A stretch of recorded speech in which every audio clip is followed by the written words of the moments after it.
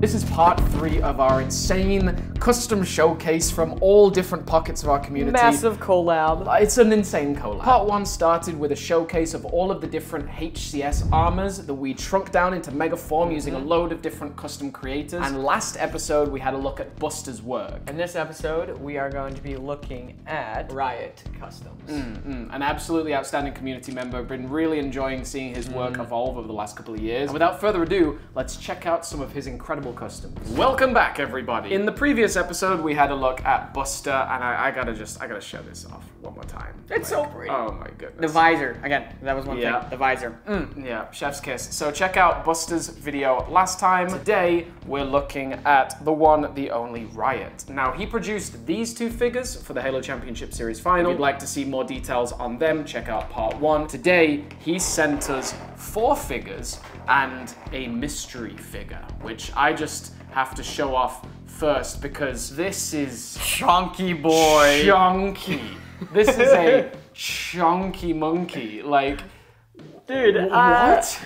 We're just for comparison here. So good. What are you talking about? Is this so it's a Cabal, right? We're thinking it's a Cabal and a Hunter mix for just the base figure parts. But really, I mean, who knows? I don't even know. It's like, absolutely I don't know. Insane. It's honestly floored me because obviously these customs are outrageous. So they're so insanely talented. But this one, I just laughed when I saw it. I'm like, this is outrageous. This is like, how do you make this? Wow. And there's some really fun little details. He really went out of his way. So that's a removable magnet piece in the center. What? What? I don't know what else is magnet. I'm not trying to pull anything else off. Goodness. But yeah, so it's got some cool play and there's features. a lot of green stuff, a lot of molding. Damn, and then this gravity hammer, the right? Extendo hammer. Extendo hammer. So just a comparison, a normal hammer looks like that. That's a fantastic way he did it too. Well done. Very nice. Did he just got 2 of them, right? Just, I believe so. Slapped 2 together. Yeah, I mean, it's the logical play. Wow. So this deserves a showcase of its own. Absolutely incredible. Well done. But now we're gonna look at these 4 figures. So I know the one that's obviously standing out to everyone. We have to talk about the Silent Shadow. This is an LS3D print, and he was telling us this morning, you know, he's staying in the Airbnb with us for a week. He was telling us this morning that this was one of the most difficult things he's ever made, because a lot of the time you can take game files and you can modify them, you can like smooth them off and add your own blemishes, or you can mold things from scratch, which is a lot of what LS does. But this one, he's molding it from scratch, and all he has to go off is a few comic book panels. Literally. Like, there's no actual assets of the Silent Shadow to like compare with, because at least you could download the game file and you could look at it as you're molding your own, as just a direct point-to-point reference. But with this, it's literally just like only 10 images of it. Yeah, only headhunters. Yeah, and I think there's like one 343 image they released, or like there's the Hunters in the Dark or something like that. There's a Silent Shadow somewhere along the line. More than anything with this figure, the way that he's painted this visor, so it seems like the glow is like leaking out of the helmet, like it's radiating out. That is a skill level, like an attention to detail that really, you have to understand like lighting and reflections and like really how things should look. It's not just about painting the armor as it would appear, you know, you put some scuff on it. This is understanding light, and that is a whole different skill set, right? So big shout out to that. Apparently LS has been making ones that have removable helmets now, did he say? I think this one technically is. Oh, but it's glued. But yeah, it's glued. I think it's glued. At least we think. For the best. Yeah. Comes with this random red energy sword. The metallic wash on this. He's put like a glorious gloss all the way over it, and it's so menacing. And look at the extended arms as well. Just wild. It's a quality figure, to say the least. Yeah, absolutely wild.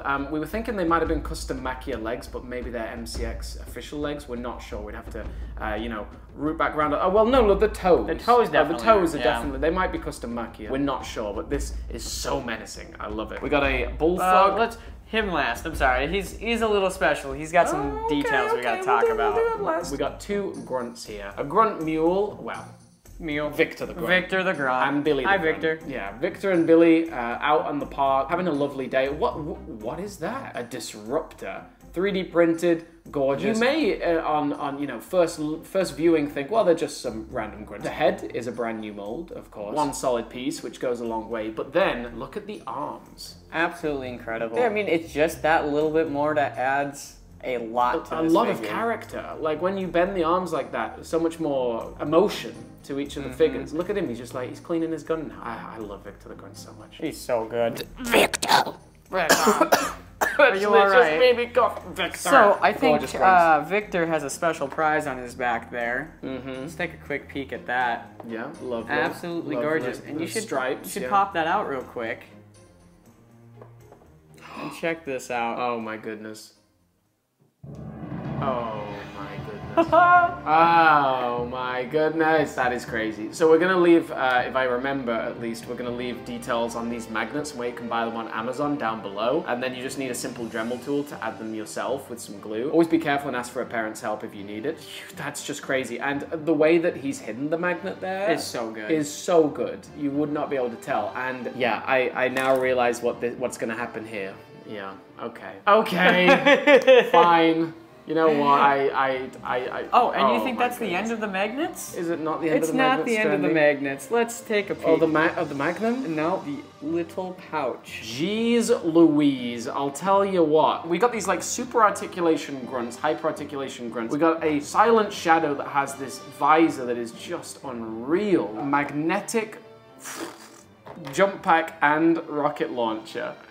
And then we've got this.